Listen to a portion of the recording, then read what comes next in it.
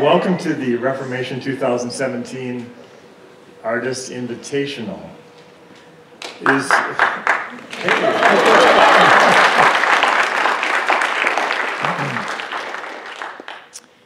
It is with great pleasure that I introduce the event tonight, for many reasons. But roughly a year ago, I approached artists in our fellowship to consider celebrating the 500th year of the Reformation with an art exhibition.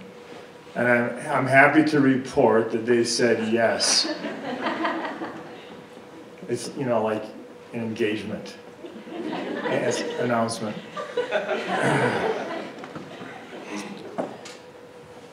28 visual artists, including 2 filmmakers, 3 writers responded to the invitation. And one of the fun things about it, there's 2 fun things about it. One is we have an actual physical catalog, with pictures that was designed by one of our very own students, Carrie Henrich. She's right here. Stand up, take a bow. It's a beautiful catalog, really. It's amazing. And if you're a hoarder, you can have one.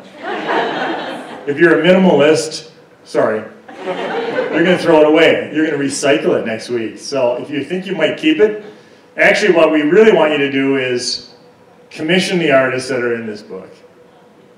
Keep it as a reference. And treasure it, of course. The exhibition is also online.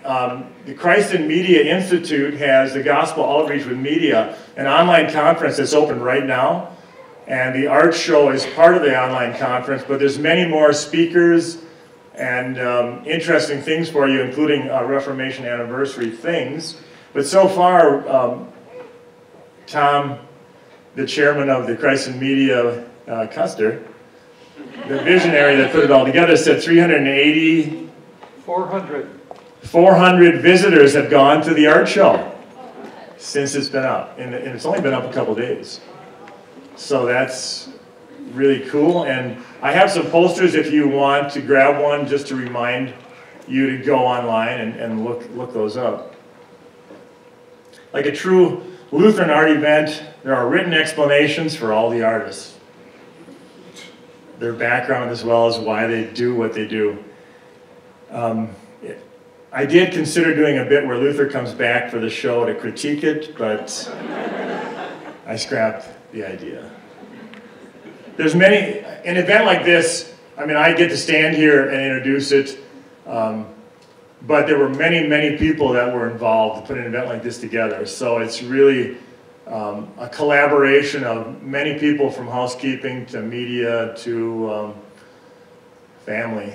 And so one of the things that makes me happy about it is the coming together of all those elements.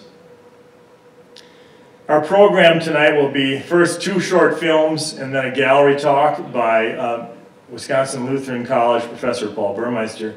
So to start with, we're going to show the two of the short films that were submitted. So lights up on top.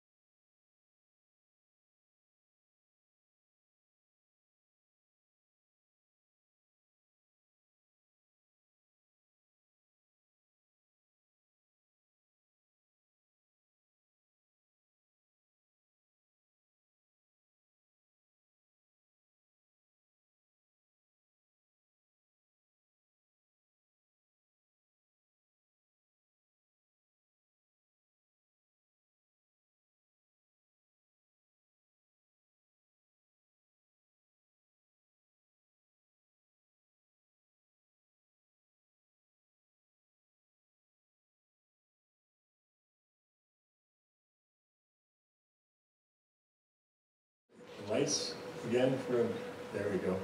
I had no idea I was in that first film.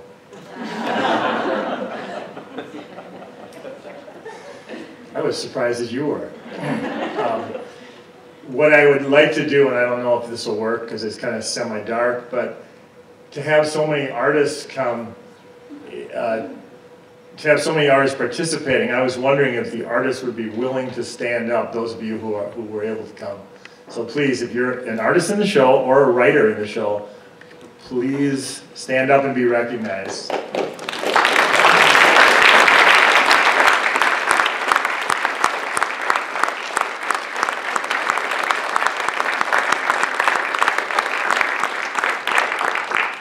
We'll have some time, hopefully, to meet the artists after our little presentation. One of the other things we have, which I will be passing around, we have a button that says Lutheran Artist. And so if you're feeling like a Lutheran, you don't even have to be a Lutheran artist, you feel artistic, you can have one of these. And I'm serious, I'm going to pass these around. So we have buttons that say Lutheran Artist for everyone. Not just the participants. I like the idea. I thought it was really great. The next part of our program, oh, by the way, the films, there's another film that is also included in this that I'll be showing on the kiosk outside if you want to watch them again. There's headphones if you want to listen to sound or just watch them. They're playing. So, for tonight anyway. Our speaker tonight is Wisconsin Lutheran College Professor Paul Burmeister. I first met Paul when he was a graduate student at the University of Wisconsin-Madison. He and I had the same cranky old mean professor, which he was meaner to Paul than he was to me, sorry. He and I both taught part-time at Holy Cross when we were in graduate school, so we shared that common background. He received his BA in art from Winona State and his MA and MFA from the University of Wisconsin-Madison. He's currently the Associate Professor of Art and Assistant Dean of Advising at Wisconsin Lutheran College. Please welcome Paul Burmeister.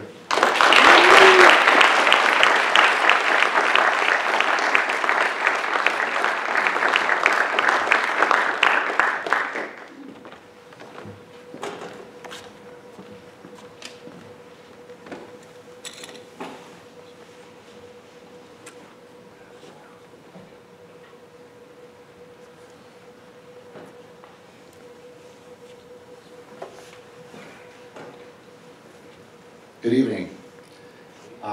You'll notice that my PowerPoint is done in the colors of Bethany, like red and black. So I'm reaching out to you. I'm deeply honored to have been invited to speak to you on the occasion of this Lutheran exhibition of the anniversary of the Reformation. Thank you, Bethany Lutheran College and the Art Department, for supporting all aspects of the exhibition. Thanks to my audience for giving up time from your schedules to spend an hour with us.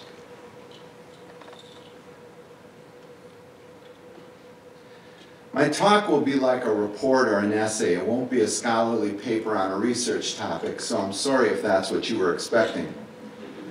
I have aimed this presentation squarely at college students. How many students are here, art students are here tonight? Good, good. Which tonight includes Bethany students and at my peers, Lutheran faculty and artists, who ought to be recognized for their contributions at the anniversary of the Reformation. My presentation draws from a lifetime's experience as an art student, artist, designer, art director, educator, administrator, layperson, husband, father, grandfather, and citizen. Vocations in which God has placed my flawed earthly gifts and made them perfect through the heavenly work Jesus Christ accomplished for me. My presentation results from a dynamic and felt tension between humility and confidence, the same tension I imagine every Christian experiences in their vocations. Tonight, let's consider these four things. First, the vocation of being an art student. with special attention to being a Christian art student. Second, the vocation of being an artist, with special attention to being a Christian artist. Third, what is the Christian artist to do? And fourth, is being a Christian artist 500 years after the Reformation a leap of faith? My Lutheran theology is sound, and my intention tonight is to build perspective around the accumulation of thoughts related to the doctrine of vocation. I hope you find it useful and that you will be encouraged to reflect on your situation and the situation of artists.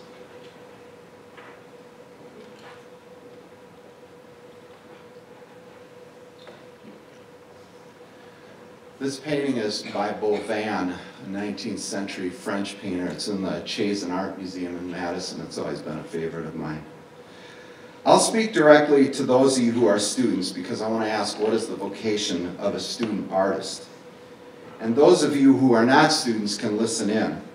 I want to be as encouraging as possible, especially in view of the heightened materialist impulse moving through higher education. I have been a participant in the culture of higher education for over 25 years, and I have never seen the vocation of student artists as misunderstood as it has been in the last 10 years. Let's review what it means to have the vocation of a student, and then look more closely at what it means to be an art student. Much of what I'm going to share here can be found previously published in essays by Corey Moss, Catherine Kleinhans, and Jean Veith. For years, in my current position, I've been telling students they have a God-pleasing vocation as students. But it didn't occur to me until this past summer that I should explain to them what that means. What are the responsibilities or obligations of the student's vocation? Who calls the student? And whom does the student serve? What role does personality and unique giftedness play in their vocation? Are all student vocations equal? What is humbling and empowering about the vocation of being a student? In short, you students are called to study.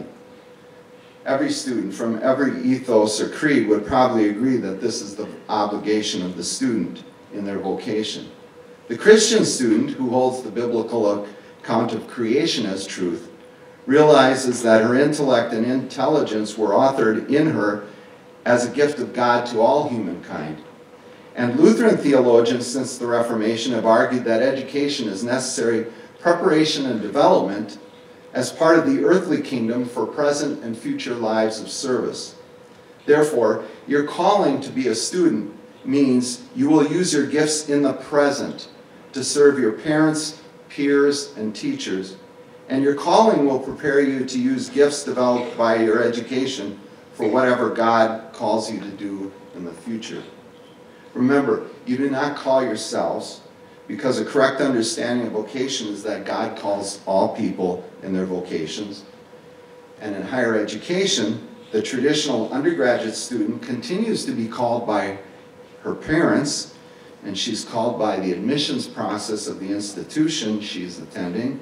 And then, when she's accepted into a major, she's called by the faculty of that major to fulfill the requirements of being a student in a particular domain.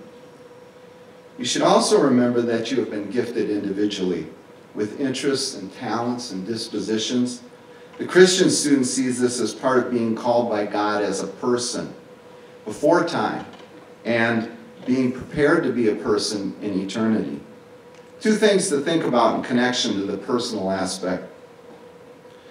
A Christian university should work to build up every student for the good of the student and for community. And a Christian student should pay attention to thoughtful advice that is directed to her as a student. This means that the university or college encourages individual students to make selections about a major for reasons other than what is trending and popular. And this means the student should respect the thoughtful advice of a trusted professor who, for example, tells her she should think about a major in the College of Arts and Sciences. Now let me roll out how this might work for the young scholar. And I do this all the time. This is my job. Students come to my office and they're struggling to choose a major, or they're struggling with the major they're in. And so these questions are the kinds of questions I hear. So I'm going to speak to students directly. You think you might want to major in art, but you have some questions. Let me help you try to answer them. Here's a question. What kinds of jobs can I get with an art major? I prefer to answer this by looking at what kinds of jobs you can't get with an art major. You can't be a nurse or an accountant or a teacher, and you can't get a job that requires specialized training in its domain. But that leaves thousands of jobs where your preparation as a student artist will be valued. And did you know that there are art majors in med school and law school? And most important, you should remember that you're called to be a student first. So don't let questions of career and material success derail you from being the best student you can be, which may happen most naturally and with greatest pleasure for you in the study of art. Here's another question. How will I help people by being an art major? I commend you for asking this question because it demonstrates you're focused on service. And there are probably a couple of assumptions at work in this question. One assumption being that some majors prepare you to serve other people and some majors don't. Lutheran theologians were eager to dispel an aspect of this false notion by reminding us that by definition all vocations serve or help other people. So every major is geared toward preparing students for lives of service.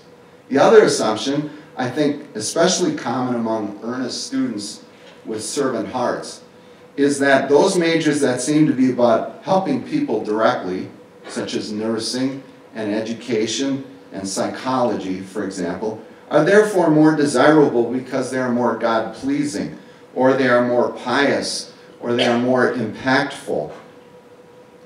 For this reason, many art students wonder about being art teachers or art therapists, or about minoring in art and majoring in something more noble. One of the greatest benefits of being an art major is coming to understand and practice the importance of empathy. Empathy is learned and practiced in art history, in art appreciation, in art criticism, and in art making. Centuries have proved God will find a way to use your developed and distinct gifts in art to help others. One more question. What if I'm not good enough at art to be an art major? I hope this question doesn't go back to your experiences in K-12.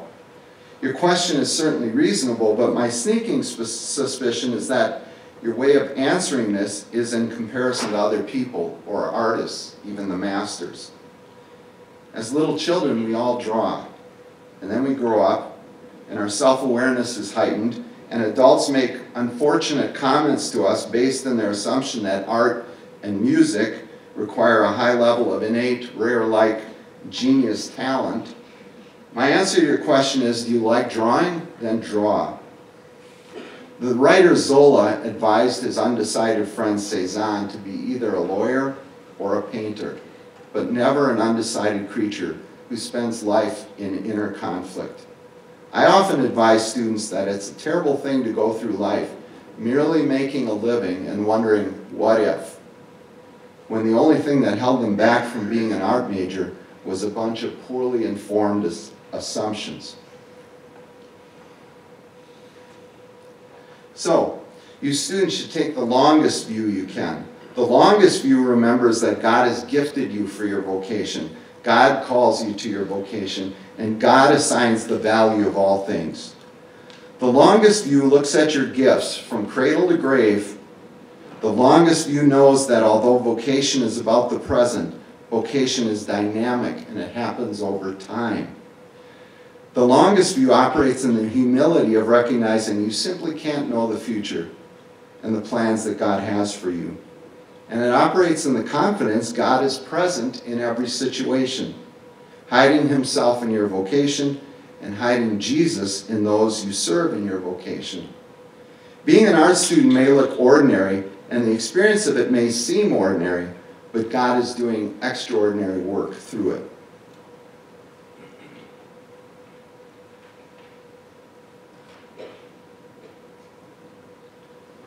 What is the vocation of a Christian artist? You might recognize this painting. It's a detail of one of Bukowski's paintings. And the reason I chose it is because you can see him reflected in the teapot in that still life. Being a Christian art student and being a Christian artist have some things in common because both are vocations. For example, I could have reminded you students that your vocation as a student is not exclusive of other vocations. You also have vocations in your family, in your social relationships, and as employees and citizens. This applies to the vocation of being an artist, often with even greater intensity. Students, think of your art professors and consider all the vocations they are managing simultaneously. Artist, professor, family, which can include being a parent or caring for aging parents, church layperson, volunteer, citizen. The Christian artist has a lot to manage regarding his vocation. There are so many vocational obligations and responsibilities that he must balance while trying to nurture his creative soul and continue making art. On the left is Cimabue, in the middle is Albert Dürer, and then on the right is Gustave Courbet.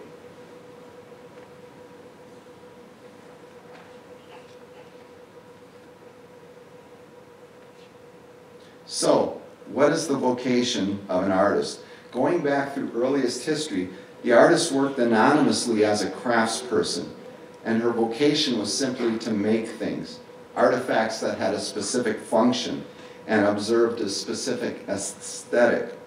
In the 13th century, however, artists were known as individual people, and a particular genius was associated with the exceptional quality of their work. Vasari writes, "In the year 1240, as God willed it, there was born in the city of Florence to the Cimabue, a noble family of those times, a son Giovanni, also named Cimabue, who shed first light upon the art of painting. While he was growing up, he was judged by his father and others to have a fine, sharp mind, and he was sent to Santa Maria Novella to a master so that he could be trained in letters. But instead of paying attention to his literary studies, Cimabue, as if inspired by his nature, spent the whole day drawing men, horses, houses, and various other fantasies in his books and papers." I find Vasari's account to be useful to understanding the vocation of an artist at this time. The artist's calling was bigger than himself, and it was willed by God. Cimabue's life of art was in service to the church. He painted panels and frescoes for churches and chapels. Indeed, Cimabue's vocation as a decorator was dependent on the church calling him to be among its many skilled artists and craftspersons. Listen to this. This is more of Vasari. As a result, his work so astonished the people of the day, since they had seen nothing better until then, that they carried it with great rejoicing and with the sounding of trumpets from Cimabue's home to the church in a solemn procession, and Cimabue himself was greatly rewarded and honored. Some of us here might consider this a golden age or an apex of artistic vocation. By time of the Reformation, with rise of the middle class and transition in systems of patronage, artistic vocation could be in service to church, state, and individual private patrons. Albert Dürer was commissioned for numerous important church decorations and was pensioned by the emperor. His editions of prints and illustrations for books were sold by merchants traveling across Europe.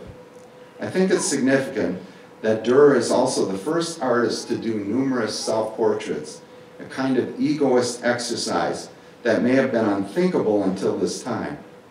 The authors of the Yale Dictionary of Art and Artists write, "Dürer's stress on the originality of invention, made possible in this marketable commodity of prints, which required no previous commission, marks him out as perhaps the first truly modern artist." My opinion is that a subtle but important shift in artistic vocation occurred at about this time. Artists such as Dürer were called by God as all artists of all times have been, but now they were also, in a sense, calling themselves to do artwork for which there was no patronage as a necessary condition of its production.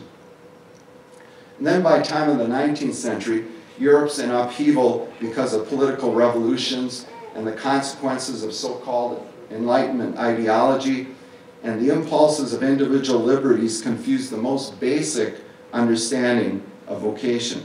Look to the 18th and 19th centuries to see how one's calling became a matter of personal choice and self-fulfillment.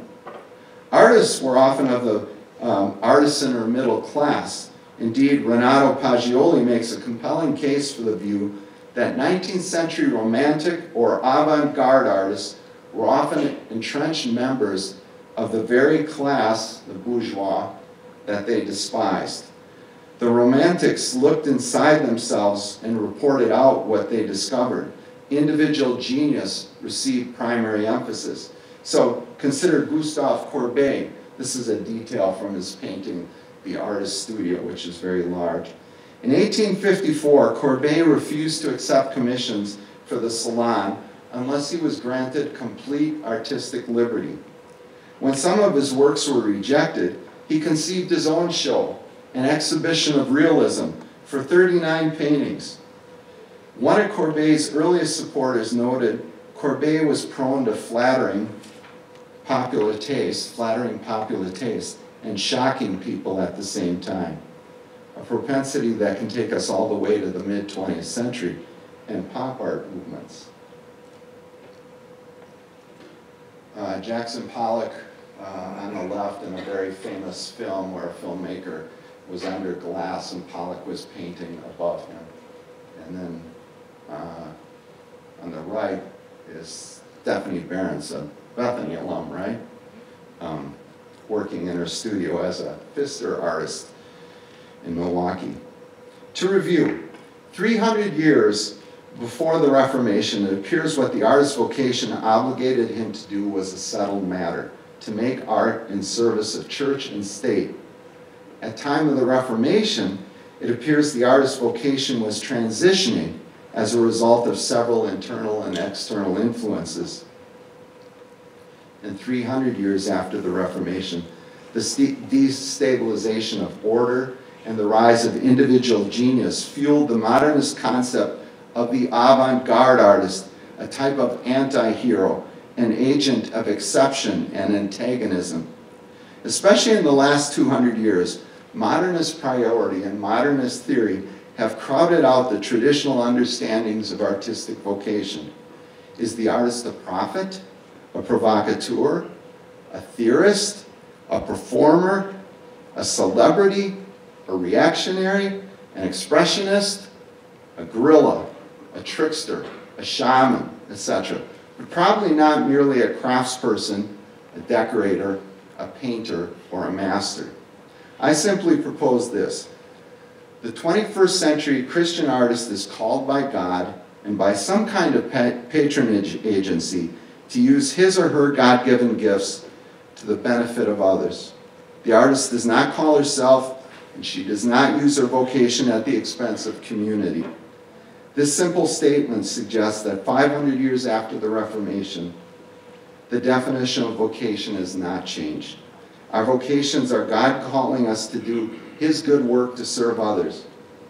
On a personal level, 500 years after the Reformation, I find it helpful to be reminded by Vieth that every kind of work, including the work of an artist, is an occasion for priesthood, for exercising a holy service to my neighbor. I also appreciate Frederick Buchner's statement that vocation is the place where my deep gladness as an artist and the world's deep hunger meet.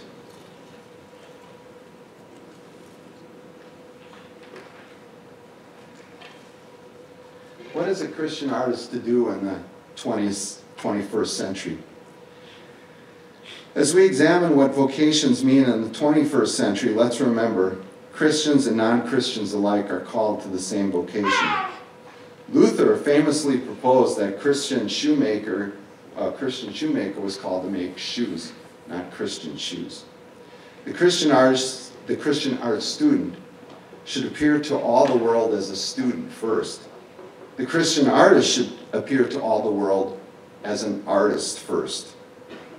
My experience as a Christian artist and a Christian art student tells me the actor in this situation is often not able to so easily separate or cleave his creed and ethos from his obligation. There lurks a tension to make ministry and evangelism out of every vocation. Maybe you've seen that tension demonstrated in the examples included in this show. The invitation to participate was received by me as license to exercise a Christian theological expression. Put yourself in the place of a confessional Lutheran Christian artist 500 years after the Reformation. He's been raised or accepted into a church fellowship that inherits 5 centuries of discomfort, sometimes becoming iconoclasm with the visual arts.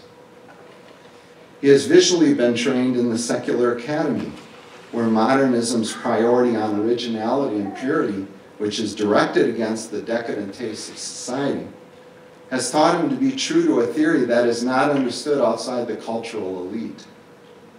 He may experience the church as against him too, generally for being an artist and specifically for being a modernist. He may experience the academy as against him, generally for being a Christian and specifically for being anti-modern.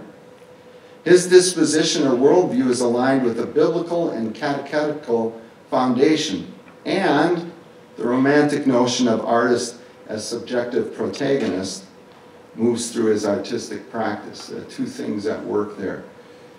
Personally, I am reminded of this push and pull every time I read the newsletter published by the art department's chair at the University of Wisconsin-Madison.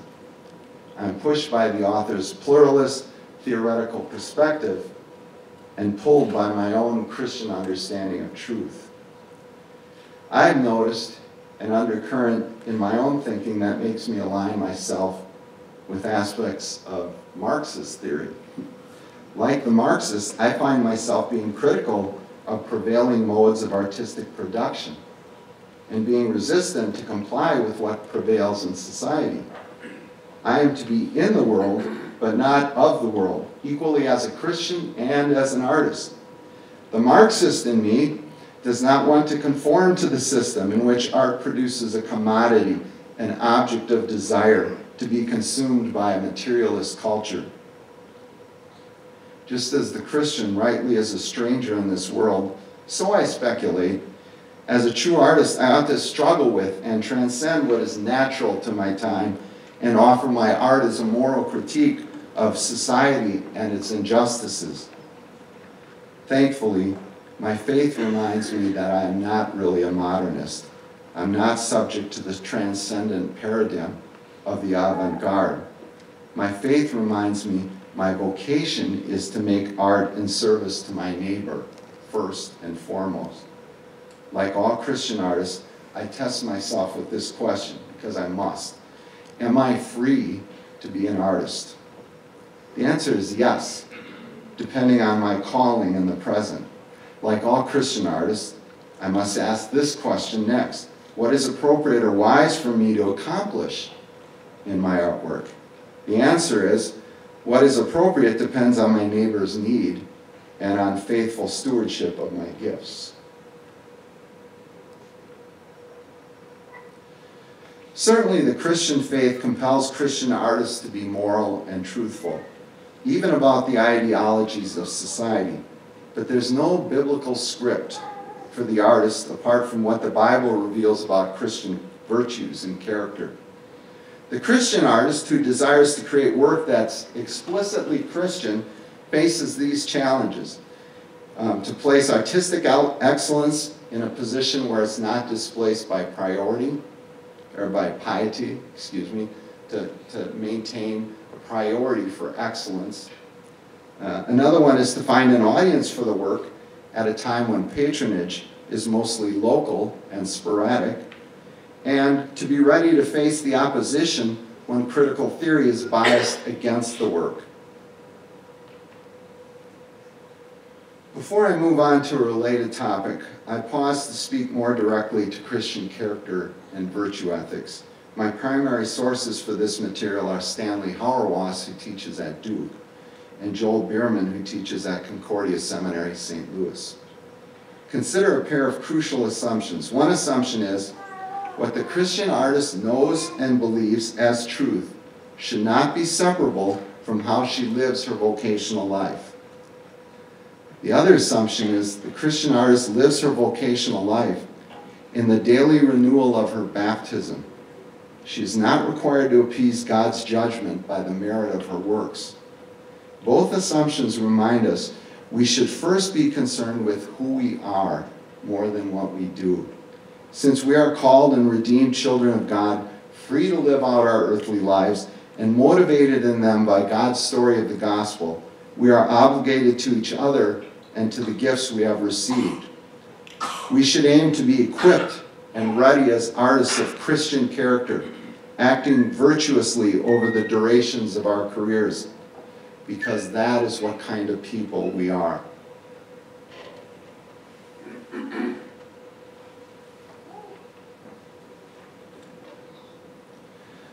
"500 years later, is being an artist a leap of faith?" The quick answer is no, and yes. A leap of faith is an action in face of uncertainty. What can the Christian artist be certain of, and what remains uncertain? When we're being honest about ourselves and our limitations for understanding historical perspective and divine revelation, we humbly admit not much on earth is clear to us except what is in plain view, and even that can be obscured. What does it mean to be a Christian artist is usually answered by being hopeful about what we know from our own experience. 500 years after the Reformation, we can be absolutely certain about the story of God's love for all people, thanks to gospel restorative efforts of the Reformers. And we can be certain that all Christians have been called to the priesthood of believers, thanks to theological efforts of the Reformers. And we can be certain that God gifts some people with special artistic talent and uses artists to serve others and to advance his heavenly kingdom, the last not always thanks to efforts of the Reformers. Uncertainties usually have more to do with personal situations. So our certainty is objective, our uncertainty is usually subjective. I've always had my own devilish uncertainty, and I find it helpful to remind myself of the biblical account of Bezalel. Exodus 31, 1 through 12, tells us how God appointed Bezalel to become art director and general foreman for the tabernacle building project. This is the only direct mention by name of someone akin to an artist in the Bible. God told Moses that Bezalel was filled with the Spirit of God and gifted with many artistic and intellectual abilities. Commentators notice two aspects about this account. The Israelite slave people were not experienced in the creative and productive work required by the tabernacle project, and God used Bezalel's talents and added to them special supernatural power. I notice some other things. I notice also artistic gifts are recognized as being godly and kingdom building. I notice also Bezalel's work required that he give concrete physical form to abstract non-material concepts. And finally, I noticed God specified materials, measurements, and special imagery, but Bezalel was allowed liberty with many artistic decisions. Oops, I'm one slide ahead here. I'll go back. When I teach the lessons of Bezalel to design students, I ask them to consider the following questions. And I'll pose them to you as well, because my opinion is that the answers apply broadly to Christian artists of all periods. Is there something divine in all expressions of beauty? Yes, right?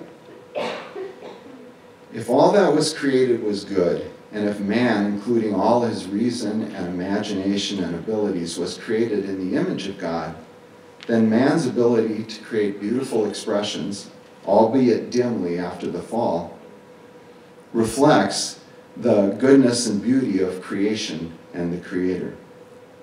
The something divine in all human expressions of beauty is part of the eternity set in man's heart by his Creator. The something divine is apportioned to non-Christian and Christian artists alike, but the Christian sees beauty with greater meaningfulness and is freed to explore it in love and with faithfulness. What about the role of so-called self-expression in artistic vocation? Modernism, going all the way back to Renaissance precedents, placed ultimate priority on self-expression, usually at the expense of traditional values.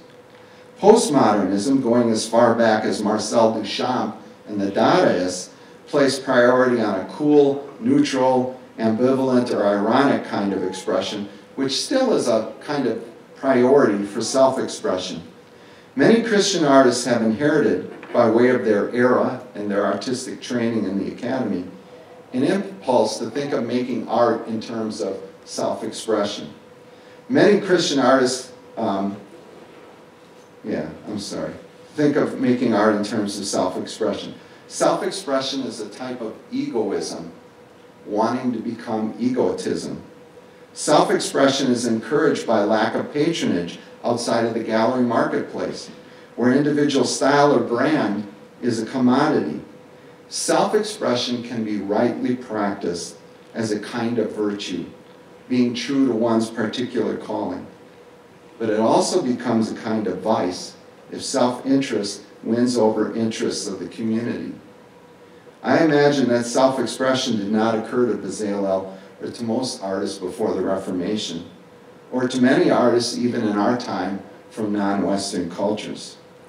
The Christian artist should remember expectations from a career field that conflict with the essential definition of vocation should not lead the person to sin against his vocation. And one last question.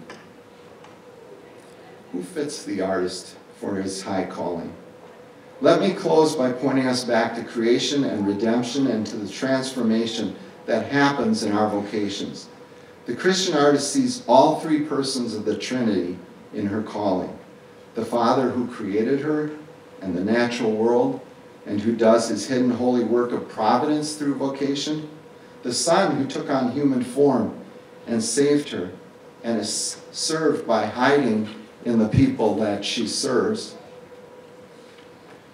And the Spirit who breathes life, who breathes into her all life, material and spiritual, and sacrifices her intellect, sanctifies her intellect and intuition and body and vocation. So all three people, all three persons of the Trinity participate. Bezalel was given extraordinary gifts of the Spirit, and so in measure are we. 500 years after the Reformation, the Christian artist is having been blessed daily with a holy calling to make art. Thank you, and may God continue to bless his earthly kingdom with excellent Christian artists.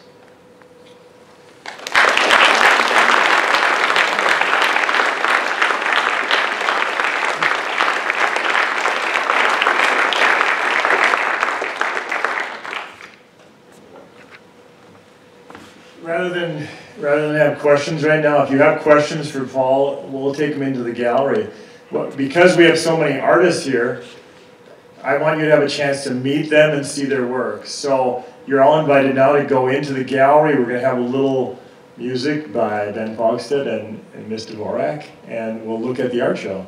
And I really appreciate everyone coming. Thank you so much. Hang out, talk to the artists, talk to each other, and if you have any specific questions for Paul, I'm sure he would be happy to talk to you about those. So thanks, and we'll see you out in the lobby.